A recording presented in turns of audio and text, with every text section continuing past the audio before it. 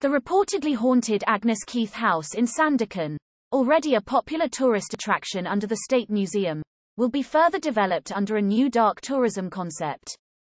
This will provide thrill-seekers with the opportunity to stay overnight at the former home of American author Agnes Newton Keith, who lived there with husband Harry Keith and their son George back in the British colonial days. The house gained a reputation as being haunted due to mysterious incidents recorded in Keith's own writings, particularly a female apparition. The next owner and a housemaid also experienced such sightings, it was reported. Sabah Tourism, Culture and Environment Minister Datuk Jafry Ariffin said on Sunday plans for this e-seram program are being drawn up under the State Museum.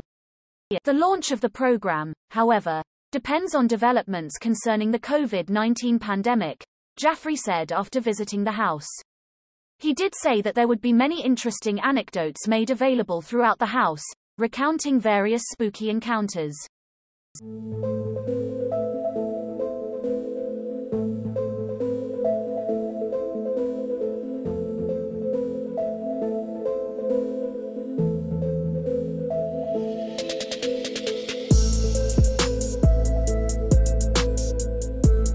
He added that there are other promising locations in Sabah with a history of war, destruction and tragedy that warrant promotion as dark tourism products.